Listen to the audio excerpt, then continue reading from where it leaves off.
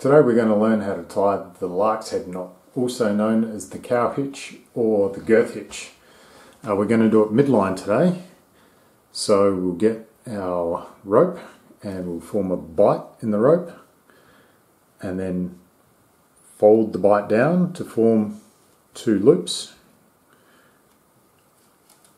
Should look like that, and then we'll fold these loops on top of each other and then place it over the desired object. It's a really easy, quick, simple knot to tie midline. The only problem with it is that it's not necessarily secure if load is applied only to one side of the line. So if we're using this knot, apply load to both ends.